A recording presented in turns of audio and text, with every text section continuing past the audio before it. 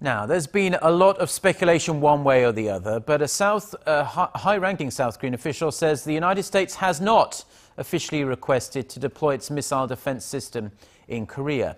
In an interview with Moscow-based news agency Interfax, South Korea's ambassador to Russia, Sung-lac, said that Korea will deploy its own missile defense system and that Washington has not asked to launch its own THAAD system on South Korean soil. Now, Russia voiced concerns last week about speculation the US planned to deploy THAAD in Korea. Russia's foreign ministry said such a step would inevitably have a negative impact on the strategic situation in the region and could provoke an arms race in Northeast Asia.